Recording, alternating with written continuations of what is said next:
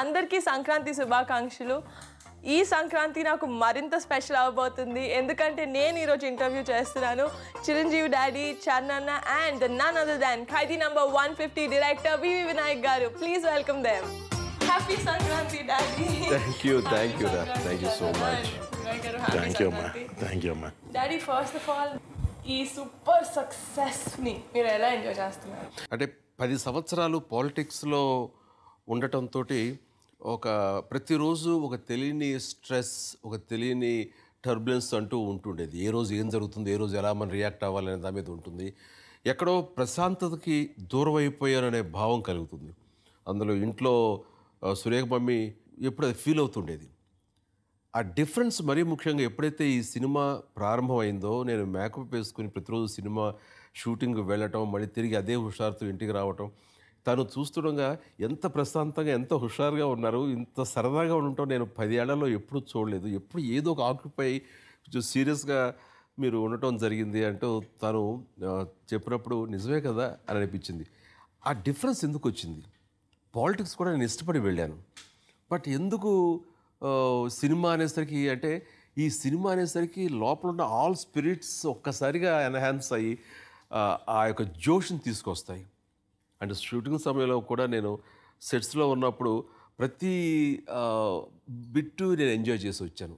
Cameras, lights, sound, directors చెప్పే action ఇవన్నీ కూడా నాలో ఎప్పుడు ఎనలేని ఉత్సాహం వస్తుంది. ఈ ఉత్సాహం ఎక్కడిదంటే ఎన్నో సంవత్సరాల నుంచి దాంట్లో మనం ఇన్వాల్వ్ అయిపోయి ఓన్ చేసుకుని నరనరాల్లోనూ అణువున అది నిబిడీకృతం అయిపోయి ఉన్నటువంటి ఫీలింగ్. అది ఆ ఫీలింగ్ ఒకసారి మళ్ళీ రీకాల్ అయింది 10 years తర్వాత. అందుకని ఆ జోష్, ఆ హుషార్, ఆ ఉత్సాహం. మీరు కూడా డాడీకి one of the biggest fans and మీరు ఫస్ట్ టైం ఖైదీ నంబర్ 150ని మెయిన్ థియేటర్లో చూసినప్పుడు మీరు ఎలా ఎంజాయ్ చేశారు? ఫస్ట్ ఆఫ్ ఆల్ నేను అన్నయ్యకి థ్యాంక్స్ చెప్పాలి. ఎందుకంటే నేను ఒక చిన్న డిప్రెషన్ కైండ్ దీనిలో ఉన్నప్పుడు ఆయన చెప్పిన ధైర్యం మళ్ళీ నన్ను బయటికి తీసుకొచ్చి దానిలోంచి మనం ఈ సినిమా చేస్తున్నాం అని నాకు ఈ బాధ్యత నాకు చెప్పినందుకు నిజంగా నన్ను స్టేజ్ మీద కూడా చెప్పాను. నన్ను ప్రతిక్షణం అంటే ఆయన ఉంటేనే ధైర్యం నాకు ఆయన ఒక మార్గదర్శిలాగా, ఒక గైడెన్స్ ఆయన.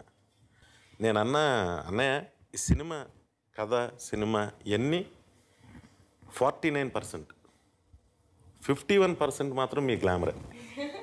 మీరు అందంగా ఉండడమే ఇది అన్నాక అసలు ఆయన అంటే నేను అన్నానని కాదు, ఆయనకి ఆ కసి ఉంది, అది ఉంది. అసలు ఆయన ఫస్ట్ డే ఆయనకి చరణ్ బాబు బాంబే నుంచి ఒక డిజైనర్ని పిలిపించి ఏదో కాస్ట్యూమ్స్ స్పెషల్గా తెప్పించాడు. అప్పుడు కాస్ట్యూమ్స్ అవి వేసుకుని ఆయన డ్రెస్అప్ అయ్యి మేకప్ వేసుకుని లైట్ ముందుకు వస్తే నేను చూసి షాక్. అసలు అలా మీరు చూడాలని ఉంది, చిరంజీవిలా ఉన్నారు, అసలు మన ఠాగూర్ కన్నా గ్లామర్గా ఉన్నారు అని నాకు ఎంత మురిసిపోయానంటే చూసి కొట్టేసామన్న సినిమా. ఎందుకంటే పెద్ద సర్ప్రైజ్ మీరు ప్రేక్షకులకి 10 ఏళ్ల తర్వాత చూడడం సర్ప్రైజ్ అయిపోయింది. నేనేమైనా అదే అవుతారు కదా ప్రేక్షకులు కూడా. సౌడు ప్రేక్షకుడు అభిప్రాయం అదే ఉంటుంది. ఆయన పడ్డ కష్టం అంటే ఒక చేతికి చిన్న సర్జరీ అయితే ఆయన స్టూల్ మీద కూర్చుని సెకండ్ హ్యాండ్తో డంబుల్స్ చేసేవారు. ఆయన ఇది కసి. అంటే ఈ సినిమా రిలీజ్ తర్వాత చాలామందికి అన్నయ్య మీరు ఒక ఇన్స్పిరేషన్. చాలామంది ఎలాగైపోయి ఉండిపోతారు, ఏదో ఒక 50 ఏళ్ళు దాటేటప్పటికి అంత అయిపోయింది అన్నట్టు. వాళ్ళందరికీ అది మన మైండ్ స్ట్రాంగ్గా ఉంటే మనం ఏదైనా సాధించగలం అనడానికి మీరు బెస్ట్ ఎగ్జాంపుల్ అయిపోయారు. డాడీ వినాయక్ గారు చెప్పినట్టే మీ ఫిట్నెస్ మంత్రం ఏంటో చెప్తే నేను కూడా మా నాన్నకి చెప్పి మా నాన్నని ఫిట్ చేసుకుంటాను. ముఖ్యంగా మనకి ఇంట్లో సపోర్ట్ కావాలి. నా ఫుడ్కు సంబంధించి కావాల్సినవన్నీ సురేఖ తను ఏర్పాటు చేస్తుంటే ఒక ట్రైనర్ని పిలిపించి రోజుకి ఎన్ని గంటలు ఎలా ట్రైన్ అవ్వాలి, ప్రోటీన్ షేక్స్ ఎలా, డ్రింక్స్ ఎలా తీసుకోవాలని చరణ్ మరో పక్క నుంచి చెప్తూ పీరియాడికల్గా ఎంతవరకు ఎక్సర్సైజ్ చేస్తున్నారు, ఎంత వెయిట్ తగ్గుతున్నారు అంటూ తను అబ్జర్వేషన్లో ఉండి, సురేఖ మమ్మీ అబ్జర్వేషన్లో ఉండి, ఆ రకంగా నన్ను ఇంట్లో మంచి సపోర్ట్ దొరికింది నాకు. కాబట్టి నేను రిలాక్స్ అవ్వడానికి అవకాశం లేదు. ఇదంతా ఆలోచిస్తున్నప్పుడు నా మీద ఎంత ప్రేమ వీళ్ళకి అని నేను అనుకున్నాను. ప్రేమ కాదు, వాళ్ళు వాళ్ళు సినిమా ప్రెజెన్స్ చేస్తారు, ఒకటి సినిమా నిర్మాత. సో మా హీరో బాగుంటే కదా మాకు 4 డబ్బులు వస్తాయి, డబ్బు మీద మమకారంతో వీళ్ళు నన్ను నానా హింసలు పెట్టారు. తర్వాత అర్థమైంది నాకు. నేను ఒప్పుకోనండి, నాకు అర్థమైంది. మీరంటే ఎంత ప్రేమ అంటే ప్రేమ ఏం కాదు. వాళ్ళు తను రోజు ఫోన్ చేసి నాన్నగారు అండి హ్యాపీగా ఉన్నారా, మూడ్ బాగుందా అని తను ఫోన్ చేసి మీ మీద ఎంత ఇదిగా ఉండేవాడు అంటే అంత అదొక్కటే అడిగేవాడు, ఇంకేం అడిగేవాడు కాదు. అదేంటిది షూటింగ్ అప్పుడే మామూలు పెడగచ్చుగా, మామూలు పెడగడు షూటింగ్ అప్పుడు. ఎందుకంటే షూటింగ్లో ఇన్పుట్ బాగా రావాలి, తద్వారా సినిమా బాగుంటే తను లాభిస్తాడు. అందుకనే అందరూ అంటే లేదండి, అడిగే విధానంలో నాకు తెలిసిపోద్ది. చరణ్ మీరంటే ప్రాణం, వదిన గారికి మీరంటే ప్రాణం. అది మాకు వచ్చిన ఇన్ఫర్మేషన్ ప్రకారం ఒక సాంగ్ మీరు షూట్ చేస్తున్నప్పుడు మీకు లెగ్ స్ప్రెయిన్ అయిందని, అప్పుడు మీరు ఇంట్లో రెస్ట్ తీసుకుంటున్నప్పుడు సురేఖ మమ్మీ అండ్ చరణ్ మిమ్మల్ని యూనో ఒక ఫ్యామిలీ మెంబర్ లాగా, ఒక వైఫ్ అండ్ సన్ లాగా, ఏమంటే మీరు రెస్ట్ తీసుకోండి తర్వాత చేయొచ్చు అన్నారా, లేకపోతే ప్రొడ్యూసర్ లాగా కొంచెం నొప్పి అయినా పర్లేదు కొంచెం షెడ్యూల్ నేను హర్ట్ అయ్యాను అనగానే, లెగ్ కొంచెం స్ప్రెయిన్ అయింది అనగానే మాత్రం అక్కడ వాళ్ళ ఒరిజినాలిటీ బయటకు వచ్చేసింది. కమర్షియల్ థింగ్స్ని పక్కన పెట్టి అయ్యో ఇంకొద్దు రెస్ట్ తీసుకోండి అని అన్నారు. డాక్టర్ గారు వచ్చి చూసిన తర్వాత 2-3 డేస్ తీసుకోకపోతే కష్టం అన్నారు. కానీ ఒక్క రోజు తీసుకున్న తర్వాత నెక్స్ట్ డే నేను రెడీ అయిపోయాను వెళ్ళిపోవడానికి. ప్రోగ్రామ్ చెప్పించారు, నేను వచ్చేస్తాను, నేను చేసేస్తానని. కొంచెం ఇంకా పెయిన్ ఉంది. Less than 18 hours he was back in the sets. Just పడుకున్నారు అంతే, పడుకుని రెస్ట్ తీసుకుని నెక్స్ట్ డే కాజల్ అగర్వాల్తో మొదలు పెట్టిన షూటింగ్ మధ్యాహ్నం కల్లా డాడీ జాయిన్ అయిపోయారు. ఐ థింక్ చరణ్ అయితే 1 day ముందు అడ్వాన్స్ గా ఫినిష్ చేసాం సాంగ్ అనుకున్న దానికంటే. చరణ్ నువ్వు అసలు ఇంత బిజీ యాక్టర్ అయ్యండి, డాడీ 150th మూవీ అంటే ఎంత బర్డెన్ ఉంటుంది, అంత కూడా కొంచెం కూడా భయం లేకుండా ఎలా అసలు ఓకే నేను హీరోగా బిజీ ఉన్నా కూడా I can take this pressure అని చెప్పి నీ మీద నీకు అంత నమ్మకం ఎక్కడి నుంచి వచ్చింది? నిర్మాతగా యాక్సెప్ట్ చేయడానికి. నిర్మాతగా వినయ్ గారు ఉండగా మనకేమమ్మా టోటల్గా నా వెయిట్ అంతా ఆయన మీద పెట్టేసాను. ఆ రకంగా ఐ థింక్ వినయ్ గారు ఒక ప్రొడ్యూసర్గా, ఒక డైరెక్టర్గా 2 పాత్రలు I think he took it. And రోజు నేను ఫోన్ చేసి అడిగేవాడిని, లేదా 2 రోజులకు ఒకసారి నేను ఫోన్ చేసి అడిగేవాడిని. అది కాకుండా ఆయనకి సపోర్ట్గా ఒక మంచి ప్రొడక్షన్ టీం, వాకాడాపురం కానీ, మన విద్యా అని మన అక్క, సో వీళ్ళందరూ దేవర్ అరౌండ్ వినయ్ గారు and have a beautiful production team. And వీళ్ళందరూ కలిసి ఈ సినిమా నాకు ఇచ్చారు తప్ప నేనేం చేయలేదు. మన టీం మాత్రం చాలా మంచి team sir. Very very very most understanding. Cameraman Rathnavel గారు అయితే అన్నయ్య ఒకసారి షార్ట్కి పిలిచిన తర్వాత అన్నయ్య నుంచున్నాక ఆయనకి ఏదో చిన్న లైట్ ఏదో నచ్చేది కాదు, ఏదో అయ్యేది. ఫేస్ సార్ ఒక్క 1 minute సార్ అనేవాడు. అంటే ఓకే రండి చేసుకోండి అనేవారు. అంటే పాపం నాతో ఎన్నిసార్లు అనేవాడు అంటే, సార్ నిజంగా ఈయన ఎంత పెద్ద స్టారు, ఏంటి నన్ను పిలిచాకే మళ్ళీ లైట్లు సర్దుతారు అలాగ అనట్లేదు అని ఎంత ఆనందపడేవాడు. పిలిచి టేక్ చేసి ఓకే అనిపించుకున్న తర్వాత రిలాక్స్ అయిపోతాం కదా, ఆ టైంలో మళ్ళీ 1 more అనేవాళ్ళు. ఏమైంది లైట్ చిన్న మిస్టేక్, డెఫినెట్లీ విల్ డూ అనేవాడు. అంటుంటే ఎంతో హ్యాపీ ఫీల్ అయ్యేవాడు. తోటతరం లాంటి వ్యక్తి దగ్గర నుంచి ప్రతి టెక్నీషియన్ వాళ్ళ శాఖల్లో వాళ్ళ పనితనం మాత్రం చాలా ఇంట్రెస్టింగ్ చేశారు. లాస్ట్ డే వరకు చాలా బాగా చేశారు. నిజంగా మన దేవి కూడా లాస్ట్ మన సినిమా రిలీజ్ డేట్ దగ్గర 1 month పడుకోలే. ఎస్, వాళ్ళ అమ్మగారు భోజనానికి భోంచే అని పిలవటం నేను చూసా. వెళ్ళేవాడు కదా, ఎంత 4 గంటలకు 5 గంటలకు ఎప్పుడు వెళ్ళటం, ఏదో తింటాం అంటే ఫోకస్ ఆయన అంటే ఉండే భయం, రెస్పెక్ట్. నిజంగా దేవిశ్రీ ప్రసాద్ ఈ విషయంలో పోవడాలి.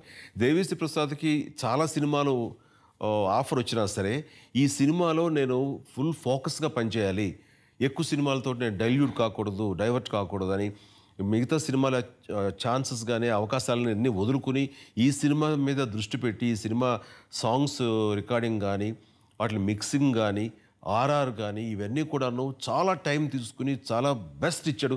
ఈరోజు రిజల్ట్ చూస్తున్నారు, ప్రతి వాళ్ళు మ్యూజిక్ గురించి మాట్లాడుకుంటున్నారు, ప్రతి వాళ్ళు రీరికార్డింగ్ చూసి వాళ్ళు ఎగ్జైట్ అవుతున్నారంటే కనుక నిజంగా తను చేసిన పనితనం, తను తీసుకున్న శ్రద్ధాశక్తులే దానికి దోహదపడ్డాయి. Heads off to Devi Sri Prasad and cameraman Rathnavel. మేము అనుకున్న దాంట్లో అనుష్క, కాజల్ ఇద్దరు అనుకున్నాం. మాకు కాజల్ అనుకుని ఇంక వేరే ఆప్షన్ కూడా అన్నయ్య ఓకే మంచి చాయిస్ పెట్టండి అన్నారు.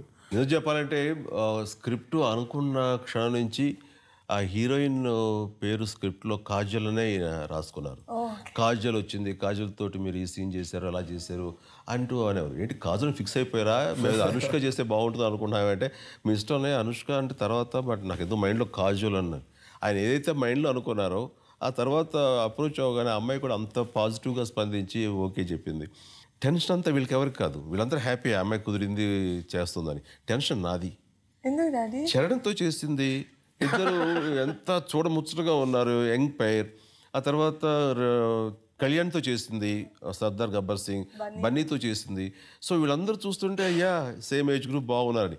నాతో వచ్చేసరికి టప్ అని నేను ఎంతవరకు మ్యాచ్ అవుతాను, ఏమైనా ఎల్డర్లీ లుక్ ఆ ఫీలింగ్ ఉంటుందా, చాలా ఇబ్బంది పెడుతున్నారు వీళ్ళు, ఎందుకు మన ఏజ్ ఉన్న వాళ్ళని తీసుకోవచ్చు కదా అని అనుకునేవాడిని. అయితే ఒకసారి ఒక స్టిల్ వర్క్ చేసిన తర్వాత సాంగ్స్ అది చేసిన తర్వాత ఒక స్టిల్ పబ్లిసిటీగా బయటకు వచ్చింది. రాగానే సురేఖ మమ్మీ చూసి అరే చరణ్ ఏంటి అమ్మాయి, చరణ్ కాదు ఈయన అలా ఉంది అని నేను ఏంటి అన్నాను. కాదు ఇది గబుక్కుని చరణ్ ప్రొఫైల్ లాగా అనిపించి చరణ్ ఏంటి అమ్మాయితో అనుకున్నాను, ఇది మీదా అంది. చాలు పాస్ అయిపోయావు. తను అనుకుని ఇద్దరు భలే ఉన్నారు అని అందంటే ఆడియన్స్ అదే ఫీల్ అవుతారు. ఇప్పుడు సినిమా రిలీజ్ అయిన తర్వాత ఆడియన్స్ ప్రతి ఒక్కరు కూడా అసలు అలాంటిది మాకు స్ఫురణకే లేదు, చాలా బాగుంది. ఫైట్స్ ఇన్ ద మూవీ అసలు ఎక్స్ట్రాడినరీగా, అసలు రాడ్ పట్టుకున్నప్పుడే విసిల్స్ పడిపోయాయి స్క్రీన్ మీద. సో అబౌట్ ద ఫైట్స్, ఈ సినిమాలో ఫైట్స్ అనేసరికి ఎక్కడ లోపల చిన్న టెన్షన్ లాగా స్టార్ట్ అయింది. ఎందుకంటే ఎస్పెషల్లీ నాకు ఒరిజినల్ సినిమాలో కాయిన్ ఫైట్ ఉంది, అది కొత్త కాన్సెప్ట్, చాలా ఇంట్రెస్టింగ్గా ఉంటుంది. ఇప్పుడు మామూలు సినిమాలు ఏంటి, హీరో అనగానే 100 మంది కొట్టేస్తాడరా అని అంటాం, కానీ 100 మంది అయినా కొట్టి లాజికల్గా ఎస్ అనిపించుకున్న ఫైట్ అది.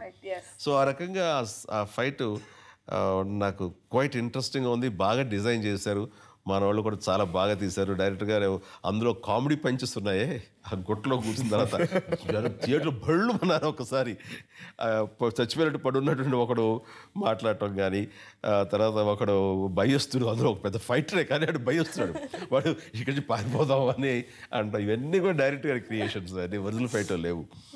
అండ్ ప్రతి ఫైటు నో సెకండ్ టేక్, అంత ఇది అనమాట. టేక్ వన్ ఓకే అండి, అలా పరిగెత్తి తీస్తారు. ఎస్, డాన్సెస్ సమయంలో ఫస్ట్ డాన్స్ డైరెక్ట్ చేసిన కోరియోగ్రాఫర్ లారెన్స్, అలాగే సుందరి అంటే చేసిన Johnny master, you and me and అమ్ముడు కుమ్ముడు, ఈ 2 శేఖర్ మాస్టర్. వీళ్ళు కోరియోగ్రాఫర్గా మీరు చేస్తారని వాళ్ళు చెప్పినప్పుడు వాళ్ళు పొందిన ఆనందం అంతా ఇంత కాదు. థియేటర్లో ఈ రోజున ఎగిరి గంతేస్తున్నారు, వాళ్ళు ముందే ఎగిరి గంతేసేసారు. వాళ్ళు మీ సాంగ్స్ చూసి మేము ఏ హీరోకైనా సాంగ్స్ కంపోజ్ చేసేవాళ్ళం. అంటే ఏదైనా ఒక సాంగ్ డైరెక్ట్ చేయాలంటే కనుక ఆ ముందు రోజు మీ పాత సాంగ్స్ అని వేసుకుని ఏమేం చేశారు ఏంటి, ఏదైనా ఒక హైలైట్ మూమెంట్, ఒక సిగ్నేచర్ మూమెంట్ ఉంటే అది క్యాప్చర్ చేసి దాన్ని బట్టి మిగతా మూమెంట్స్ అల్లుకుంటూ వెళ్ళేవాళ్ళం. ఆ రకంగా మీ సాంగ్స్ నుంచి ఇన్స్పిరేషన్ డ్రా చేసేవాళ్ళం. ఇప్పుడు మీకే డైరెక్ట్ చేయాల్సి వస్తే కనుక మేము ఎవరు చూడాలి, ఏ సాంగ్స్ చూడాలి అంటే చిన్న కన్ఫ్యూజ్ అయిపోయింది సార్. చాలా హ్యాపీ ఫీల్ అయ్యాము మీ సాంగ్ వచ్చింది అనగానే. బట్ ప్రాక్టికల్గా కంపోజ్ చేయాలనేసరికి ఒక డేజ్ లుక్లోను ఏం చేయాలని చాలా టెన్షన్ గురయ్యాము సార్ అది అని చెప్పేసి అంటున్నారు. బట్ ఆ కుర్రవాళ్ళు ఒక ఫ్రెష్ మూమెంట్స్ నా బాడీ మీదకి అవి చాలా కొత్తగా అనిపించింది, కొత్త స్టైల్స్ అనిపించింది. Like old wine and new bottle అంటారు. ఆ రకంగా నేను వీళ్ళ మూమెంట్స్ ద్వారా, వీళ్ళ కంపోజిషన్స్ ద్వారా చాలా కొత్తగా నేను థియేటర్లో కనిపించాను. ఈ రోజున ఇంతమంది ఇది ఎంజాయ్ చేస్తున్నారు, ఇంతమంది చూసి వావ్ అంటున్నారంటే కనుక అది ఆ credit goes to Lawrence, Johnny master, Shekhar master. అందులో నేను ఒక లారెన్స్ చెప్పినప్పుడు ఒక బిట్టుకి అదే చూసే ఉంటారు కదా, ఒక బిట్టుకి ఇవేనా స్టెప్ వేయమన్నాడు, అది కంపోజ్ చేశాడు. నేను వేనన్నాను, ఇదేంటిది నేను ఎప్పుడో వేసిన సాంగ్ బిట్ ఇది, ఈ ఇద్దయ్యా అని మళ్ళీ నేను చేస్తే బాగుండదని లిటరల్గా కాళ్ళమే పడి బతిమాలేశాడు, నా కోసం ప్లీజ్ అని. నాకు అనిపించింది ఇంత ఇదిగా అడుగుతున్నాడు అంటే వీళ్ళు మాస్ పీపుల్, మాస్ పల్స్ వీళ్ళకి తెలిసినట్టుగా నాకు తెలుసని అనుకోకూడదు. సో ఇంత ఇదిగా అడుగుతాడు కాబట్టి చేద్దాంలే అని అనుకున్నాను, కానీ చేశాను. కానీ వీళ్ళ అత్యాస కానీ మళ్ళీ ఏంటి కొత్తగా ఉంటుంది అనుకున్నాను. కానీ ఇప్పుడు థియేటర్ రియాక్షన్ చూస్తుంటే దానికి పగలబడినట్లుగా థియేటర్ పగిలిపోతాయన్నట్టుగా చూస్తుంటే it is real amazing. So ఇప్పుడు షో ఎండింగ్ చిన్న ర్యాపిడ్ ఫైర్ మీకు ఫుల్, నేను ర్యాపిడ్గా అడుగుతాను, ఆలోచించి మీరు నువ్వు ఆలోచించి అడగచ్చు, మేము ఆలోచించి చెప్పకూడదా? మేము ర్యాపిడ్గా చెప్పాలి. మీరు ర్యాపిడ్గా చెప్పాలి, నేను స్లోగా అడుగుతాను. ఓకే, ఫస్ట్ ఎవరు అడగాలి? డాడీ. చాలా ఇందాక డాడీది ఏదైనా వన్ మూవీ నువ్వు మళ్ళీ రీమేక్ చేయాలంటే గ్యాంగ్ లీడర్. ఓకే, నేను చెప్పనా నా విషయం?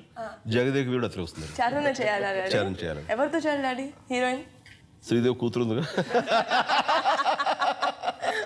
చరణ్, నేను ఇప్పుడు కొన్ని పేర్లు చెప్తాను, అవి ఆ నేమ్స్ వినగానే నీకు ఫస్ట్ మైండ్లోకి ఏం వస్తుందో చెప్పాలి. ఓకేనా? There actors, some not actors. Prabhas. Darling. రానా. ఏమంటారు దాన్ని? బీస్ట్ అంటారా, హల్క్ అంటారా అన్ని?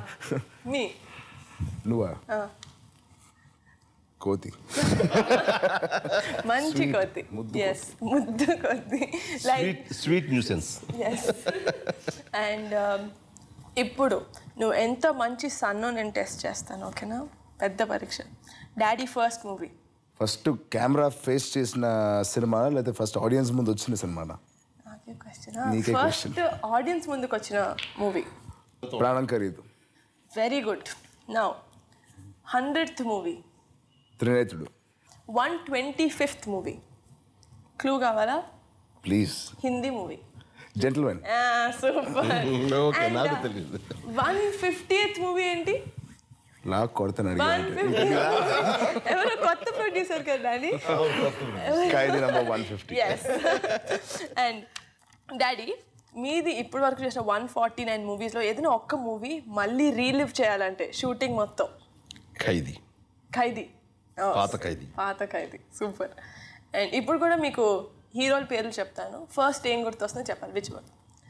కళ్యాణ్ బాబాయ్. ఇంట్రోవర్ట్. చరణ్. వాడు అదే కేటగిరీ. వాడు బాబాయ్ లాగానే. మితభాషి. ఫస్ట్ టైం నా వర్డ్. వరుణ్. వాడు giraffe. Bunny. Pack of energy. నాకు కాంపిటీషన్ ఎవరు లేరు అయితే ఫ్యామిలీలో, నేనే. వాగుడుకాయ. వసపెట్ట. నువ్వు డాన్మరై. దారుణ్ Tej. Lovely bye. Very nice. Movie కానీ ముందు మూవీస్ కానీ మీ మూవీ రిలీజ్ అయిన తర్వాత అందరూ, చరణ్ అయితే మన ఫ్యామిలీలో ఎవరైనా హీరో రిలీజ్ అయితే ఫస్ట్ రియాక్షన్, అరే డాడీకి ఎలా నచ్చిందో నాకు వినాలని ఉంది. మీ రియాక్షన్ కోసం వెయిట్ చేస్తారు. మీరు మీ మూవీకి ఎవరి రియాక్షన్ కోసం వెయిట్ చేస్తారు? సురేఖ. మమ్మీ. Best reaction. చాలా ఓపెన్గా ఫ్రాంక్గా చెప్తుంది. ఒక్కోసారి మనం హర్టింగ్గా ఉంటుంది, ఇంత పచ్చిగా చెప్తుంది ఏంటి, కొంచెం స్వీట్గా చెప్పచ్చు కదా అని. అంటే చెప్పేస్తే బాగుండలేదని. ఇప్పుడేదో వేరే షర్ట్ వేసుకుందామని చేస్తే ఆ షర్ట్ బాగుండదండి. బాగుంది, బాగుంటుంది కదా, అస్సలు బాగుండదు. మరి ఎందుకు కొన్నావు? అది మీరు కొనుక్కున్నాను, నేను కొనదు కాదు. అంత నిక్కచ్చిగా ఉంటుంది. అందుకనే స్టోరీ కానీ సినిమా రషెస్ కానీ అవి నేను నాతో పాటు తన్నే తీసుకెళ్తాను, తను కూడా చూస్తుంటుంది. చూసినప్పుడు ఫస్ట్ ఆడియన్గా తను చెప్పేస్తుంటుంది, ఇది బాగుంది, ఇది బాగోలేదని. రిలాక్స్. నౌ డైరెక్టర్ గారు విల్ సిట్ హాట్ సీట్. మీలో ఎవరు కోటేశ్వరుడు హాట్ సీట్ ఇది? నేను నా పొజిషన్ తీసుకుంటున్నావు, అది నాది యాంకర్ నేను. సో వినయ్ గారు ఠక్కుమని చెప్పాలి. ఓకేనా? ట్యాగోర్ ఆర్ ఖైదీ 150?